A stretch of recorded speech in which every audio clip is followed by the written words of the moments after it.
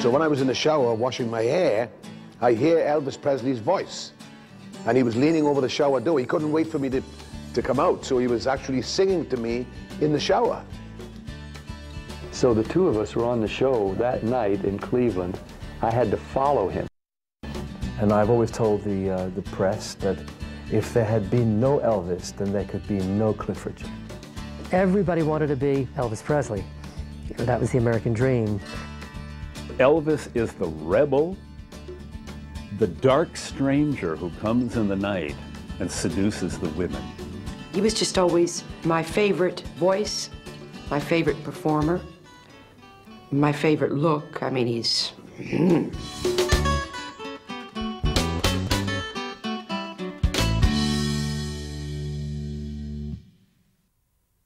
Well, Elvis had a great voice, you see, and he was an innovator. He was different. He performed. He listened to R&B, rhythm and blues music that were being performed by black people. And he was the first white man to ever sing like that, to ever make rock and roll records in that way, to sing in that style, which he got from listening to black singers. And so did I, same thing. So he was an innovator. And he looked different, you know. The way he looked, the way he moved, the way he sounded was all different to anybody else that had come before him. So he made a huge impression on the world of music especially. So I don't think there are many people that don't like him. You know, I don't think I've ever met a person that said, I don't like Elvis Presley. Nobody's ever said that, you know. Some people love him and some people like him, but nobody ever says they didn't like him. Elvis Presley was the undisputed king of rock and roll, but in early July of 1954, he wasn't even the prince of rock and roll. He was a shy 19-year-old truck driver who wanted to make a record at a small Memphis studio run by Sam Phillips. He finally got up the courage to come in and tell Marion Kaisker, who worked for me in the little 706 studio in my little office up front, and say that he wanted to make a record for his mother, a birthday record. Elvis came back, and I just saw the guy, and I couldn't refuse him. And I thought, hey, yeah, I'll make you a record, Elvis. You got $4? But I just simply knew that this guy was as potentially good as any person I had auditioned, quote unquote, off of the street. Leaving, I told Elvis, I said, I understand there's a couple of prisoners in the maximum security prison in Nashville that are songwriters. If I find anything that I think maybe you could do something with, I'll call you up and let you know if you'll leave phone number or how we can get a hold of you. Well, he left it with Marion Kaisker, who worked part-time for me. That was the only other employee at that time. We were just talking about the music in general, what would be good to try, what style, what people were releasing on record. And she turned to Sam and said, what about that boy that was in here about a year ago that cut the essay for his mother? And Sam said, yeah, best I remember, the guy had a pretty good voice. So for the next 2 or 3 weeks, every day I'd go in there, I'd ask him, I said, did you get a hold of that guy yet? Bring him in, whatever. No. He finally, again, we were having coffee, and I'd asked the question. He told Marion, go get his name, address, everything out of the file. Because she had kept it. She was one that had kept his name. And he gave it to me, and I said, why don't you call him and ask him over to your house and see what you think about him? Which I did. And as soon as I got home, I called him. He came over the next day, which was Sunday. We spent a couple hours. Seemed like he knew every song in the world. Didn't know all the chords on guitar, but he knew the lyrics of most of them. Bill Black lived just a few doors from me, and he came down and listened a while, left. Then after Elvis left, I called Sam and relayed to him. I said, kid's got good timing, knows a lot of songs. He said he doesn't have any original material. Sam said, well, I'll call him and get him come in the studio tomorrow night. I said, just you and Bill come in. I don't need the whole band. I said, all I need is a little background noise. So I knew Scotty Moore had a lot of patience. Bill Black was the best upright bass, slap bass player. And I didn't want a bunch of people with Elvis, because Elvis, you'd had to know him at that time. Fewer people you could have working with him that would get to understand him, and he wouldn't be quite so frightened at him. And so Scotty and Bill is the one I picked, and they worked back and forth and would come in, and they wouldn't have it. And so, I don't know, after the 5th, 6th, 7th, 8th time, and for an audition after we decided this song that I found in Nashville was just another ballad. We were about ready to sack everything up that night and come back again later on. And what happened was, Scotty had put up his guitar, Bill had laid the old bass down. I'd come out of the control room into the studio, and Elvis still had his flat top Martin guitar around his neck, and he cut down on That's All Right Mama. When I heard it, it just broke me up. I mean, I said, golly, what a version of a rhythm and blues thing. Almost a gut bucket thing, but with the tempo up, it became a quote-unquote a rhythm and blues thing. This was strictly an audition. And the audition came the first side of the record. Scotty Moore, I don't know if Scotty Moore realizes how important he was for Elvis, and indirectly for the Beatles and any Rolling Stones, etc. as well.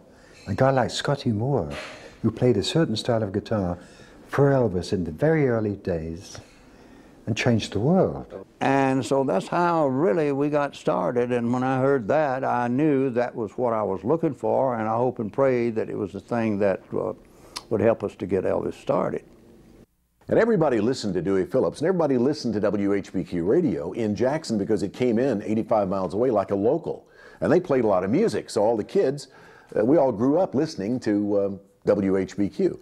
And during the course of the evening, Sam Phillips walked in with this acetate of Blue Moon of Kentucky, and That's All Right Mama, and he asked Dewey to play it.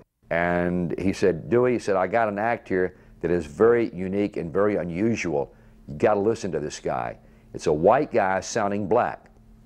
And so Dewey put it on and listened to it, and Dewey told me, he said he thought it was a hit. He had a phrase, hey, mother, that's a hit, that's a smash, you know. And that was the way that whole thing started. Of course, Dewey played one side, then the other, one side, then the other. Nobody, after he first played it, nobody listening would want to hear anything else. So when I heard Blue Moon of Kentucky and That's All Right Mama, and Dewey only played black records by black artists for white teenagers, I thought, well, he's got to be black. And Sam said, no, no, no, he's white. And then, of course, he walked into the mezzanine of the Chiska that night, and there he was. And that was the beginning of Presley Mania.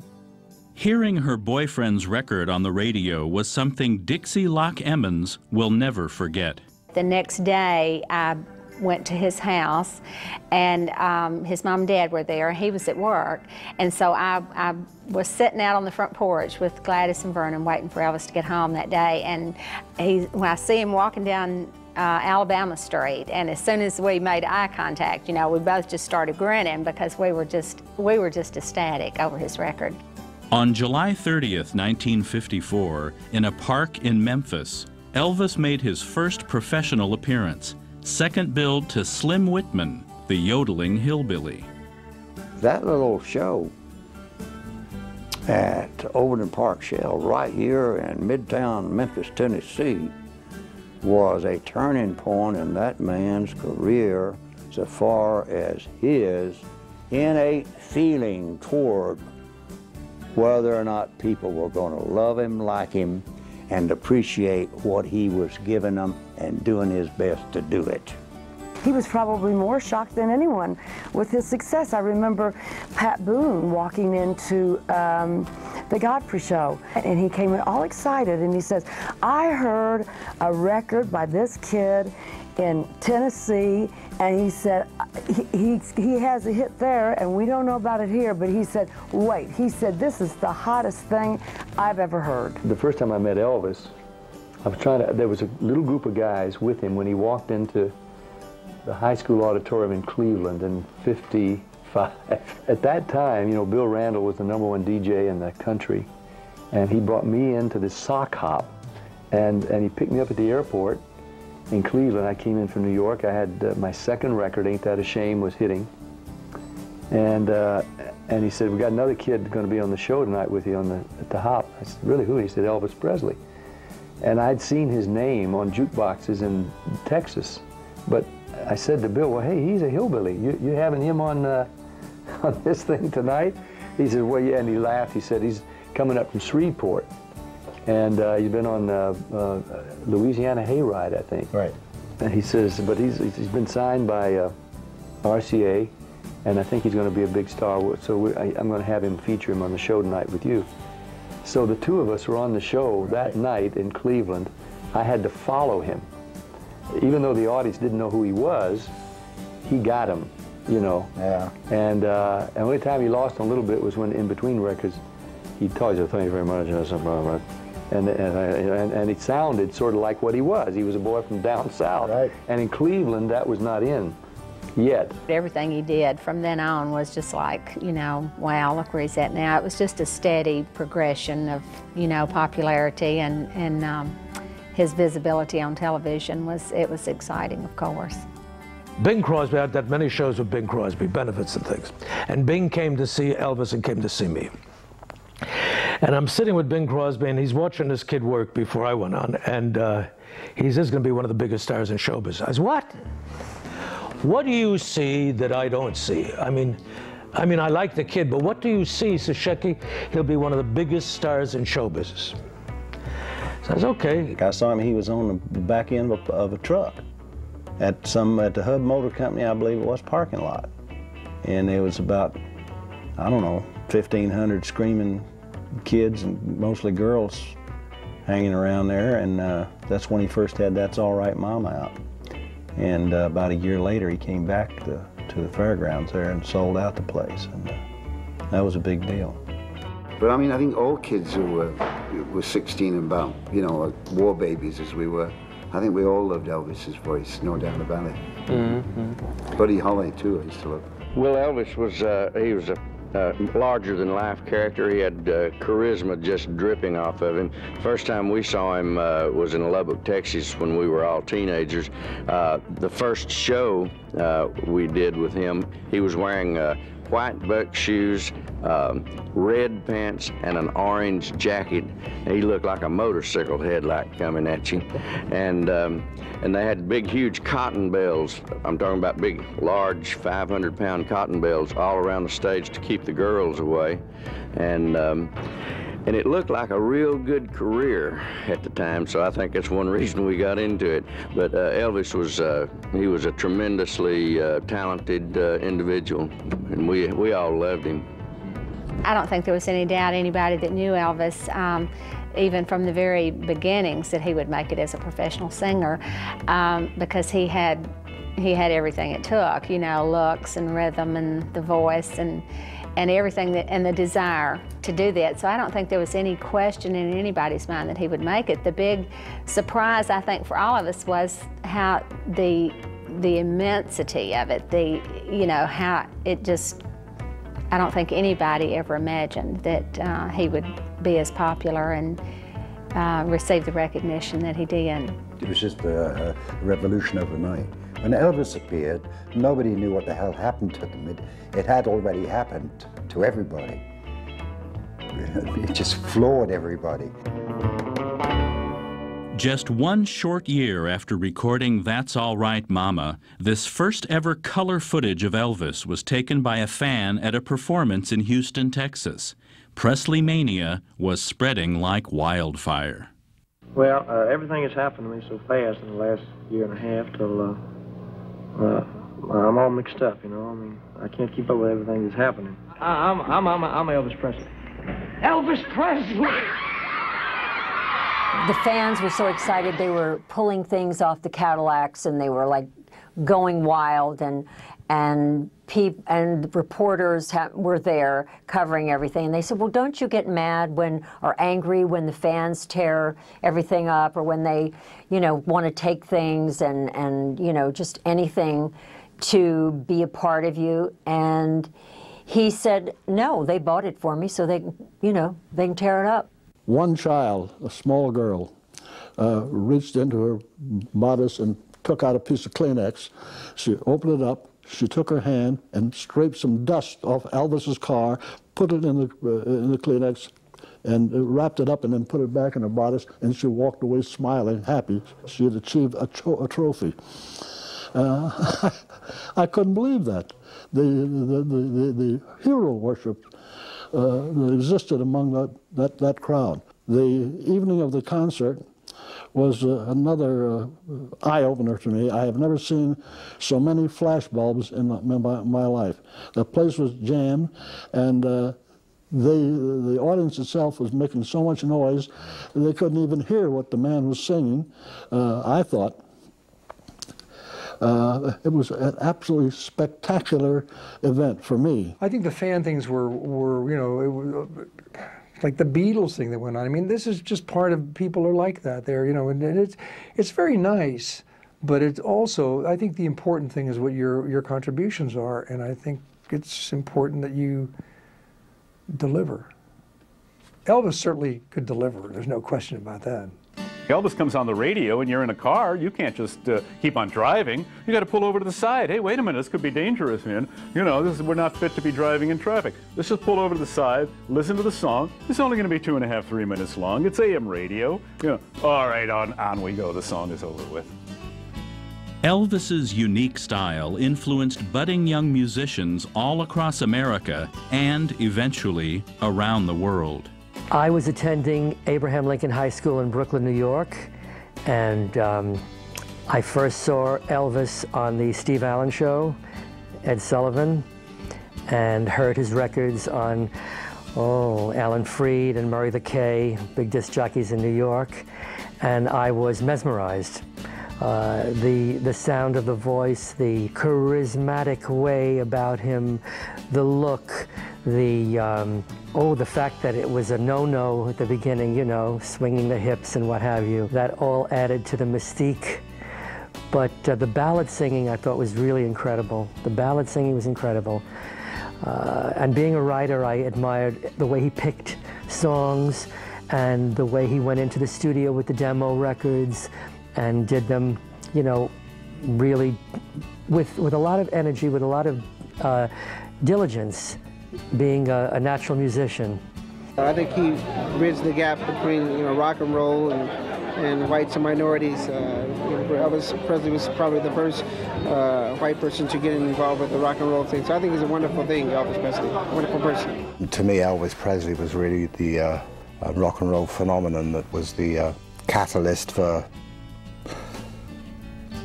my generation and your generation to tune into blues music, because that's what he was playing, you know, his early Sun recordings. He really just changed the face of music when he came out. You know, he made it all right to wiggle and shake your hips and be sexual and sensual with music, and still be a nice clean-cut feller, and, you know, some way or another he made that all come together and pulled it off.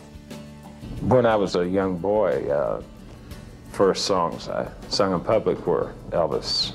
The great thing about Elvis, that he was mean and mean and nasty and so on. He wasn't the sort of person that your, or sort of image maybe, that your parents would approve of. I mean, obviously he was a nice, well-mannered Southern boy, or so we're told, but his image was really hard. You know, Cliff Richard, when he started, he was really hard, but he soon mellowed, or had to mellow. For me, Elvis was the beginning of rock and roll. He's the one that became the prototype. And I've always told the press that if there had been no Elvis, then there could be no Cliff Richard. I don't think there would have been no Beatles. I think rock and roll would have been here, but it would have been a different shape. But Elvis to me was the king, and always will remain the king. He was the one that taught us how to do it, really. And there were thousands of us when we were very young who wanted to grow up and be Elvis.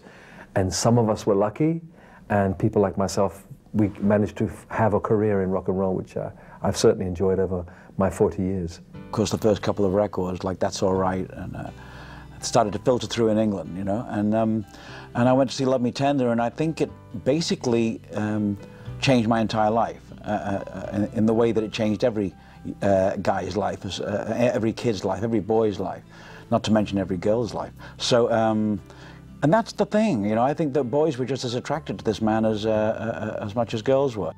He was very charismatic on stage. He was very sexy. He was very handsome. There was something about him and a poignancy. I always saw the poignancy. And that's what always fascinated me about him. I felt that he had such charm, and that was the innocence that he showed, at least that I saw. And that every mother wanted to take him and make him her little boy. And I felt that was what they did to Frank Sinatra, too, when he was such a hit, you know, in the 40s. And every woman wanted him to be either her son or her lover, I guess. But it was one or the other. My mother was obsessed with Elvis, certainly. We had a cat called Elvis that had kittens. It was a stray. I remember we had a record player, and my father came in with a record one day and said, "Is this the one you wanted?" And that was Heartbreak Hotel. And she said, "Oh, yes, yes, yes." And I remember my mother and my cousin, the one I was talking about before, Leland, they would be jiving her and John and Leland. I suppose it was a fairly new dance then, because before that they'd been listening to Eddie Cochran, Gene Vincent on radio, hadn't they? So this was, Elvis was bringing it right in. It was harder to get hold of, harder to hear. I don't know if they were smuggled in or what, but certainly they weren't freely available, were they, these records that John and his friends were keen to listen to. But Elvis was commercial. My mother certainly adored him, and I'm sure that John would have gone along with that anyway. When I was 16, Elvis was what was happening. A guy with long, greasy hair, wiggling his ass and singing Hound Dog and That's All Right Mama on those early Sun records, which I think are his great period. But I do remember having an argument on stage with John. He wanted to play Jailhouse Rock or something like that, and I wasn't very happy with that. The reason being, you see, the people who were keen on skiffle were jazz fans, and they hated rock and roll. So if you played the wrong kind of music in front of the wrong audience, you were likely to be beaten up, right? So it wasn't that I was a folk purist, I was a coward. I just didn't want to be beaten up by all these people who hated rock and roll. For our folks, you know, none of them liked Elvis, our mums and dads, and the teachers and the priests, you know, they were all against him. I remember that before I even got a guitar, I knew what, I'd heard Heartbreak Hotel.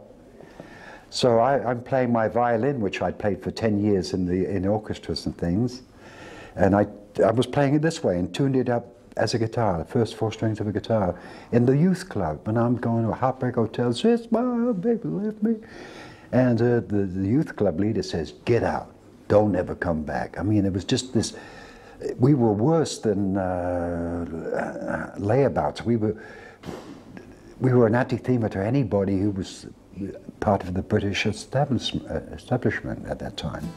Elvis is the rebel, the dark stranger who comes in the night and seduces the women, plays at a little juke joint, or plays on a hillside, or is a Greek myth of Dionysus. He's Dionysian, just like Jim Morrison is. And he plays his songs, and he may be in league with the devil, or he may be an angel. To the women, you know, it's that old song, you know, he's a devil with the women, but they all call him a saint. Well, some cats got it, and some cats ain't. And that's Elvis, and he had it, and he was irresistible. I was about 7, and I heard on TV Elvis singing, so I went into the television room, and my sister was on the floor screaming and pulling her socks and pulling her hair, and I was going, what is she doing that for? And my father came in and was quite disgusted, so he switched off the television set. So I immediately fell in love with Elvis Presley, because I thought how great to make the dad come in and switch it off. And I remember Don't Be Cruel in particular, because when he went, it made me feel this sexual feeling, which at 8 years old was kind of unusual to feel. But he turned me on at 8, turned me on. I then carried on a great love affair with Elvis all the way through my life, right the way through the Army, the big TV special he did coming back, and he was just always my favorite voice, my favorite performer, my favorite look. I mean, he's... Everybody wanted to be Elvis Presley. That was the American dream. I wanted to be a rock and roll star because I listened to Elvis and I saw Elvis and I said, gee, wouldn't that be something? And here, a little pishiker from Brooklyn, New York, classical pianist, I started writing these rock and roll songs, and he was definitely an inspiration to me. That energy and that restlessness and that kind of thing that persona, he took that on stage, and then you added the great songs and the great band and the great music, and it was, you know, it was a spiritual awakening every time that you had an opportunity to see him. And I think that's why it was so impossible to get to see him. And all the fans that did, it's a great, you know, it's a great gift he gave us all. I couldn't compete with that, and I didn't even try, because I would sit on a stool, play folk guitar and sing. I couldn't move like that on stage. None of us could. We didn't know how to do that. He was a natural performer on stage. He did what he had to do. When he sang Love Me Tender or Are You Lonesome Tonight, you felt like, even if you're a guy, you felt almost embarrassed that he was singing this girl and you were over here, you were eavesdropping.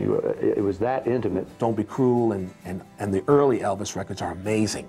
I mean, those records, Are You Lonesome Tonight? I mean, there's nothing more romantic and more beautiful and more moment that was taken to a record, you know, where you felt the scene in that movie right on that wax. Elvis rode the wave of Presley mania as best he could, making an indelible mark on records, radio, television, and motion pictures. His punishing movie schedule kept him from live performing, which eventually led to dissatisfaction and restlessness. Here's this guy that was from Memphis, where was he from before that? He was a truck driver. He was just an ordinary guy. And then all of a sudden he got all this money and all this fame, and it blows your mind. I mean, it sure just blew his mind all the time. He was like buying Cadillacs for all his friends. He couldn't handle it, and I totally understand it. It takes you right out of reality.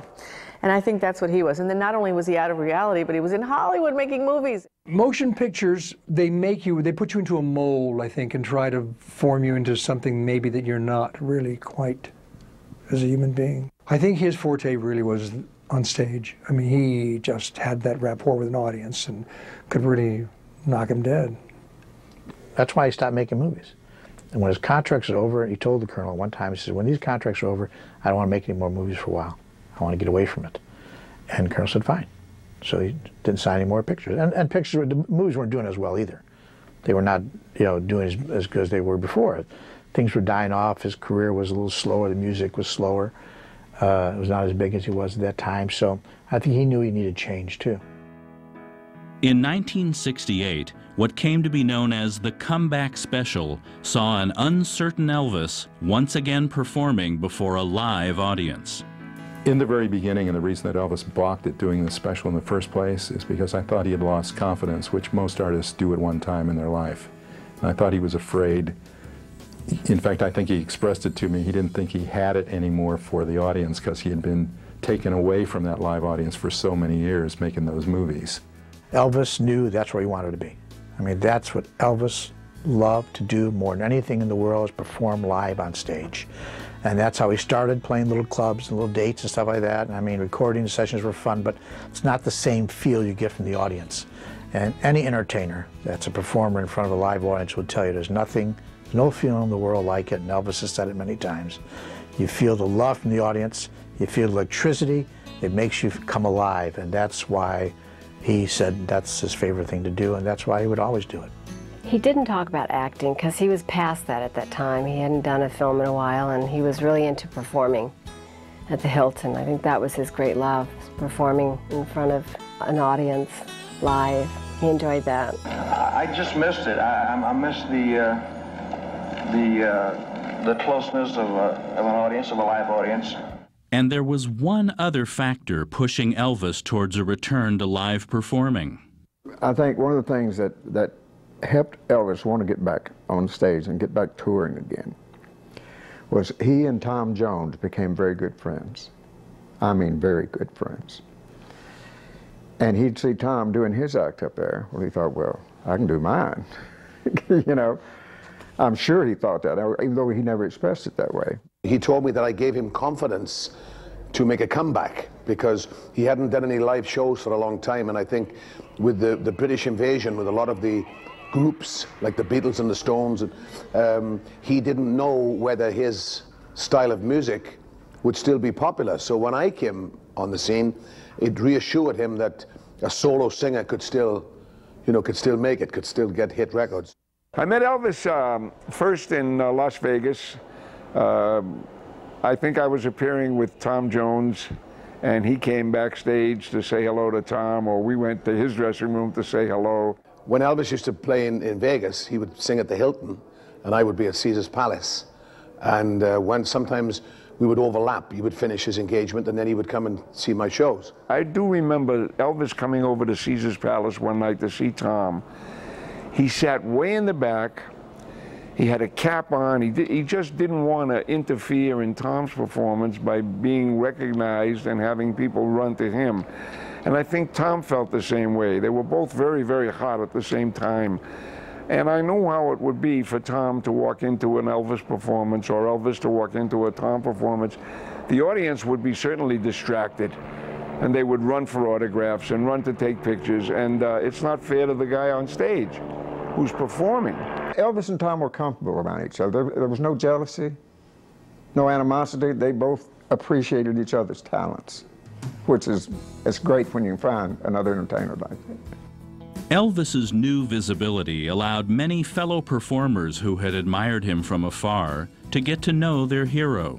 My career has taken me all over the world. I used to sing in various languages, and wherever I go, fans will invariably ask me, did you know Elvis? Did you ever meet him? I had the pleasure of meeting Elvis once at the Las Vegas Hilton, right here in town. He invited my wife Liba and I to one of his shows, and it was spectacular.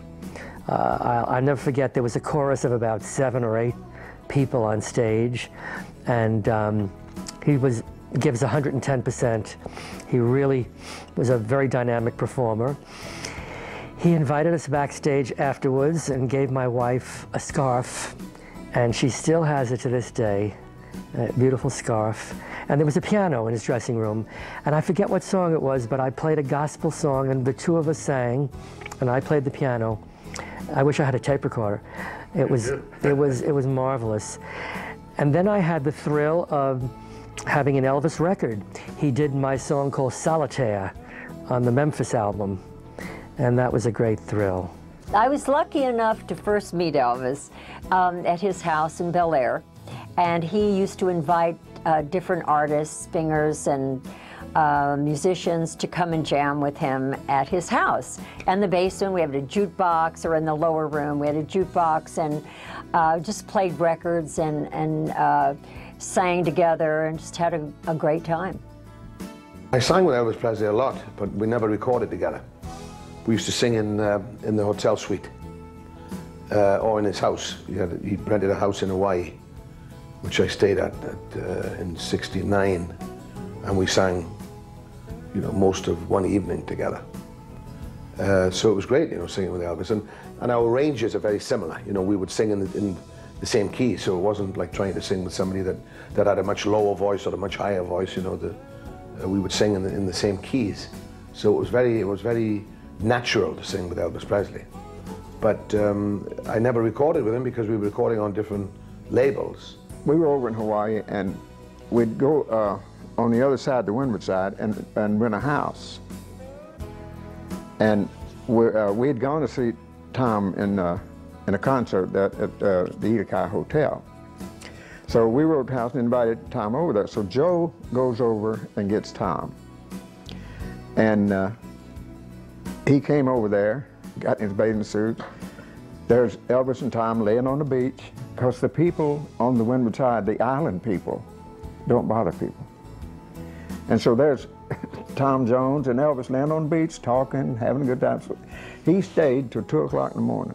He was just like a typical tourist. So that became his favorite getaway spot. And we spent many, many vacations there over the years. And that was a place that when Elvis got off that airplane, all the weight off his shoulders he became relaxed and he had a ball. He just had a loving time. And if you see any pictures from the Hawaii days, you'll see he always had a smile on his face. The adventures of Tom Jones and Elvis Presley weren't limited to just Hawaii. When Tom Jones came off stage, he was wringing wet. I mean, soaked right through his clothes. And we would jump in the limousine and drive, you know, because I rode with him. Would be Tom, myself, his conductor. We'd jump in the limo, and I always waited for him. You know, after the show, we had the car with the door open and the motor running. I know it was the same with Elvis. They'd have to rush him right out of the nightclub or the theater, wherever it was. So somebody had given him a song, and he thought that it would be good for me. So he came to Caesar's Palace, and he was in the dressing room, and I came off stage and I was sweating a lot, and he said, "I've got this song for you." And I said, "Okay, let me get in the shower first. I have to have a shower, and then I'll hear it." So when I was in the shower washing my hair, I hear Elvis Presley's voice, and he was leaning over the shower door. He couldn't wait for me to come out, so he was actually singing to me in the shower. So I thought, you know, who would ever believe that Elvis Presley was singing to me in the shower? And it's true. Despite his heavy touring and performing schedule, Elvis found time to lend a word of encouragement to up-and-coming talent. I got a note from him one time, years ago. We did a version of Jailhouse Rock on Fandango, another half live, half studio album. And he said, "Don't ever do that again." No, he said he enjoyed the version. So I kept the note. I formed my own band at 14, and I did lots of Elvis songs. One of my big early songs was Jailhouse Rock. Used to bring the house down with that. And then after I had my first success on my first, well, actually, Can the Can was the first record, and on that album, I recorded All Shook Up. Elvis heard it, and he invited me over to Graceland to meet him. And I got really, really nervous because to meet my hero was, so I said no, I didn't go. I didn't go to meet him, which is really stupid. He said, "I'd like to meet you, Suzi, because your version of All Shook Up is the best I've heard since my own." But I didn't go like an idiot. I was 16 years old, and I go to the mailbox, and I open up this letter, and there's a note from Elvis Presley to me. My first record was called Halfway to Paradise. And the note was very small, simple, and to the point. It just said, "Dear Tony, I love the record Halfway to Paradise. In fact, it's in my jukebox. Best regards, Elvis." I felt like I just got the Congressional Medal of Honor. I felt as though, I felt like Moses at the burning bush. I mean, I felt vindicated and blessed by the king. I mean, it was amazing. It was amazing. It was the main piston to my engine as a performer to continue the ride. He made you feel like we're all the same here. And I think that really was an incredible catalyst for me. I mean, I could have just then gone back and married this guy at the gas station in the valley where I lived, and that would be the end of it. But I went, no, wait. You're working with Elvis Presley, and he thinks that you guys are alike, so maybe if he can do it, you can do it. So that something like that, it's a subliminal, subconscious, incredible influence he had on me. He was a cool guy. He was a great guy. Laughed, you know, easy laugh, nice guy. But you always felt intimidated to be around him because everybody was hanging, you know, everybody's afraid he's going to say the wrong thing to him and he's going to have to deck you or whatever, or at least you felt that way. So we really never talked much about music or anything, and I'm sure that Elvis was happy for me. I think he was the kind of guy that enjoyed other people's success, especially if he had something to do with it. And you know, I never tried to ride his coattails or anything, but I've always given him credit for all the good things that have happened in my life. I think that Elvis's gift, outside of his great talent, was his purpose of intent, or his intent of purpose. If he were talking to you, he was really talking to you. If we were singing a song, we just didn't pass it by and somebody could get his attention. And he would just lock into whatever he was doing. You know, if he were giving you a kiss, it was that, he did that with that kind of intensity. He was real gracious. He drove me all around Graceland in a golf cart and was showing me, you know, the horses, the stuff, the things, the trailer where he lived when they, you know, whatever. And I think it was Lisa Marie's second birthday party. So I just remember him, every time we would go into some amazing, great room, beautiful gold trophies, stuff, things, and I'd say, wow, man, this is amazing. Every room he would say, yeah, Bill, they've really been rough on me, man. They've really been rough on me. And I said, yeah, they're killing you. And so when he came to see me at the Sands Hotel, I had a dressing room that was like this. And he walked in and he looked at me and said, yeah, Bill, they've really been rough on you, man.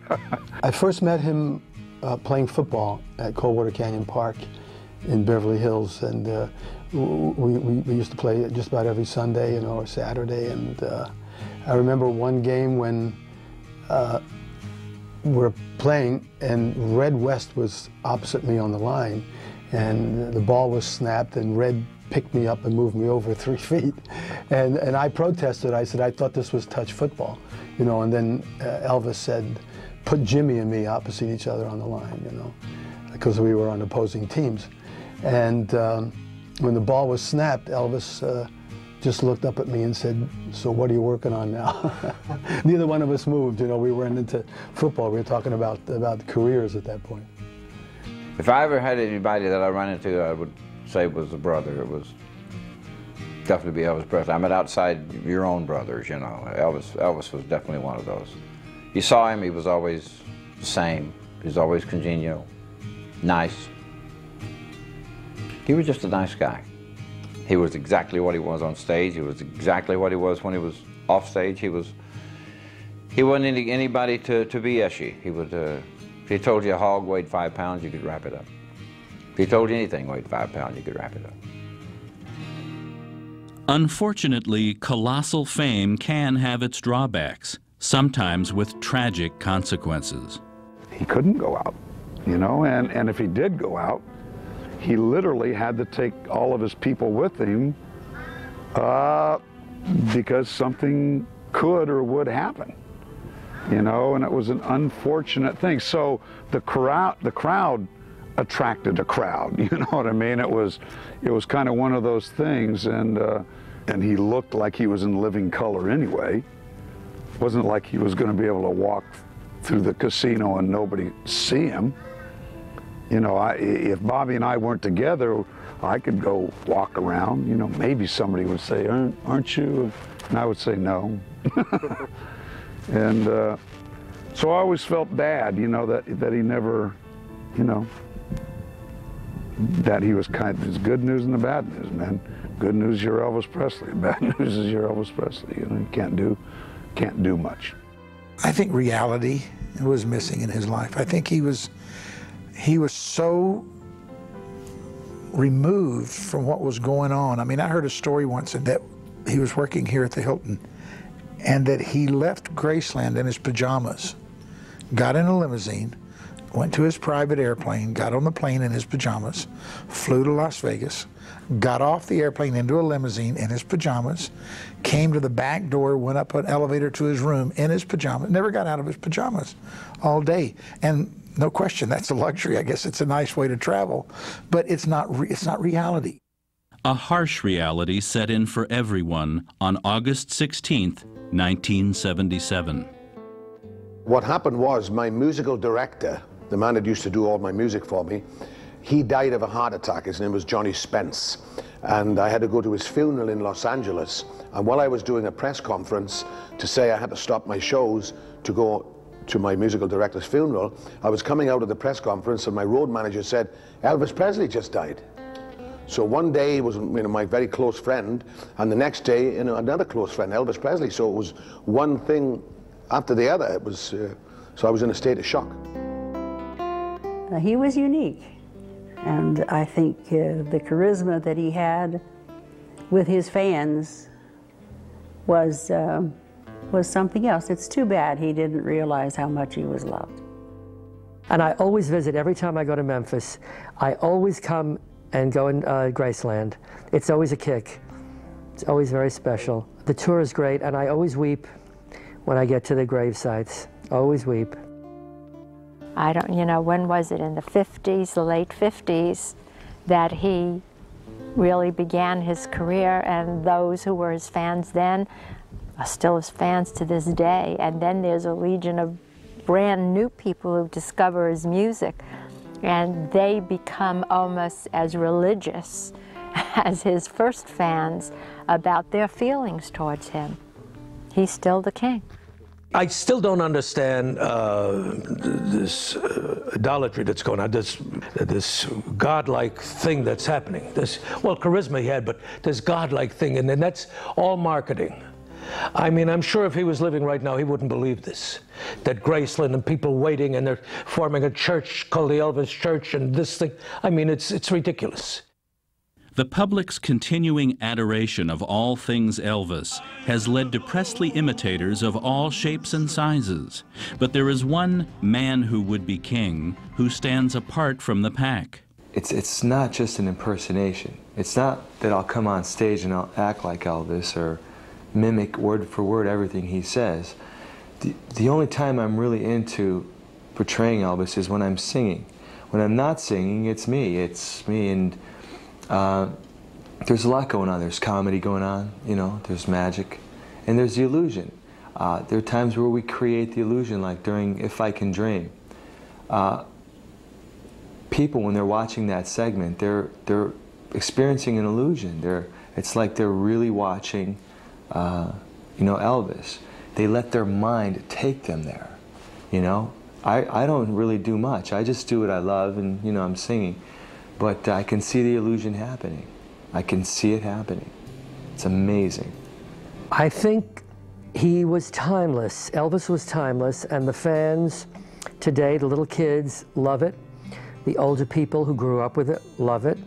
I think the reason was that he was a dedicated, serious artist, and a lot of people didn't realize that during his career. But if you look at the great body of work, the recordings, the movies, the television shows, there was a dedication, very serious artist. Elvis is a voice, unique. It's that class of artist then has a legacy for history. Elvis is everything. He's a voice, he's a style, he's a survivor. He's one of the greatest singers in history, between him, Sinatra, and Nat King Cole. There's not really 5 people that you can put your fingers on that really changed the course of American music. Certainly Elvis is one of them, the Beatles, Michael Jackson, people like that. But I think that that's what made him so special. Not so much that he was a great singer or a great entertainer, but he really had a vision for what he wanted to do with music. I think that he just had a wonderful spirit that will live forever. That he was kind, and besides having the most beautiful voice, just even today it's hard to beat his voice. And he was magic. Everything about him was magic. When I was at the Hilton, I had that, I called it the Elvis Suite. The top floor of that hotel was the Elvis Suite, with all the bedrooms and the game room, with the pinball machines and that fabulous terrace all around. I said, gee, Elvis was here. Elvis was really here, and I have the same dressing room. That's great. That's a great thrill. When you were with Elvis, there was a magic and a special quality about him that you knew he was above and beyond all other performers, He just had a very, very unique quality that made him who he is, and that's why he's the great star. That's why he's the great image, and that's why he'll live on forever and ever. I think about him quite a bit. But when I think of him, I don't think of him as Elvis Presley, that image, the star. I think of him as Elvis Presley, the guy that I played football with. He's with me all the time. I always dedicate at least one song to him on stage. And all the way through my career, my 36-year-long career, his name comes up with me all the time. So bless you, Elvis. Wish you were still here, but he's not. And I will never step on his blue suede shoes. I'm sure if he was alive, and I mean, if he would still be making music. You know, he felt the same way. When he started recording, over the years, he changed. You know, he listened to a lot of different music, and he recorded all kinds of music. And I think he would still be doing that. You know, he would move forward if he was alive today. As evidence of Elvis's never-ending popularity, the Guinness Book of World Records declared the 16-part definitive Elvis collection, released in July of 2002, the longest video documentary ever made about anyone. That same month, a remix of Elvis's 1968 song A Little Less Conversation shot straight to #1 on Billboard's Hot Singles chart, and 3 months later, the King topped the Billboard charts once again, this time with a CD featuring 30 of his #1 hits. 25 years after his passing, and nearly half a century after he strolled into Sun Studios to record That's All Right Mama, Elvis managed to surpass such current favorites as Peter Gabriel, Eminem, and the Dixie Chicks. Here's how big Elvis Presley is. Elvis Presley has sold more records since his death than he did when he was alive. I meant how big his name is and how big the awe is and the aura around that surround an Elvis Presley. And I don't think anybody will ever catch him as far as he's like 100 million albums ahead of his closest pursuer, I think, as far as albums sold. You know, I sold 42, 43 million albums, and I thought that was pretty good. I mean, I'll take that, mind you. But you know, you look at Elvis, he's probably up to 300 million albums now. But thank God for the records and the television and the movies, you know, because they go on forever, and people love to see that. It's a great legacy.